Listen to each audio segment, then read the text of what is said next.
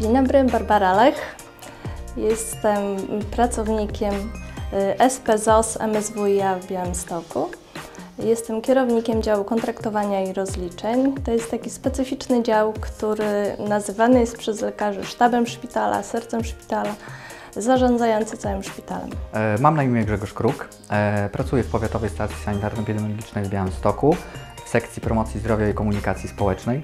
Na co dzień zajmuję się wdrażaniem i koordynowaniem programów prozdrowotnych, organizowaniem, jak i prowadzeniem szkoleń, nadzorem prowadzonych działań, jak i udzielaniem instruktaży i poradnictwa metodycznego. Nazywam się Wiktoria Karska, jestem absolwentem drugiego stopnia studiów o kierunku Zdrowie Publiczne.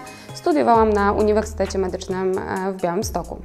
Obecnie pracuję w szpitalu powiatowym w Łopach, gdzie pełnię funkcję kierownika działu rozliczeń świadczeń medycznych. W swojej pracy zajmuję się głównie kontraktowaniem oraz rozliczaniem świadczeń z płatnikiem systemowym, ale także piszę wnioski aplikacyjne, a także rozliczam projekty współfinansowane z budżetu Unii Europejskiej.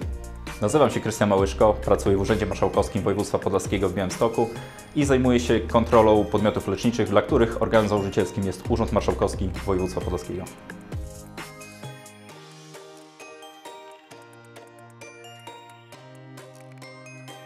Uważam, że jest to kierunek bardzo ciekawy, sam w sobie, interdyscyplinarny, a w połączeniu z innymi kierunkami jak pedagogika, psychologia, zarządzanie daje nieograniczone możliwości zawodowe, jak i osobiste. Kierunek ten wybrałam dlatego, że nie lubię rutyny i nudy w pracy, bo tu się nie da nudzić. Trzeba być wszechstronnym w sumie w każdej sferze. Trzeba być informatykiem, prawnikiem, trochę medykiem, trochę socjologiem, psychologiem, rozliczeniowcem. Także ta taka zróżnicowana specyfika tego kierunku była taka bardzo przyciągająca.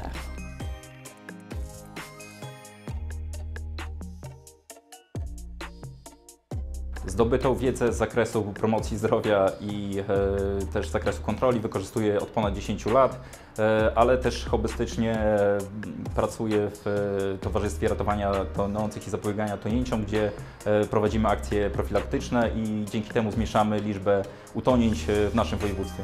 Studia ze zdrowia publicznego nauczyły mnie przede wszystkim przyczynowo-skutkowego myślenia, a także pokazały mi, że można problem naukowy i w zasadzie nie tylko naukowy rozwiązać patrząc na niego z wielu poziomów czy też z różnych perspektyw.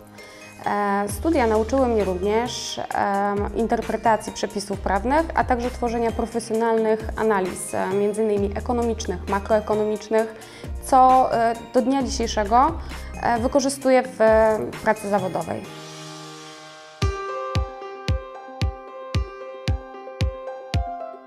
Podczas studiów w Białymstoku podobała mi się najbardziej chyba atmosfera tych studiów. Atmosfera w ogóle uczelni, studiów, kompetencja wykładowców i takie przyjazne nastawienie, mimo iż wykładowcy byli bardzo wymagający.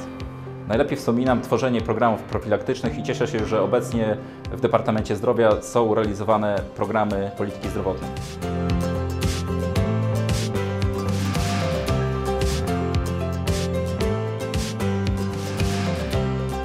Zdrowie publiczne w Białymstoku polecam. Polecam zdrowie publiczne, naprawdę warto.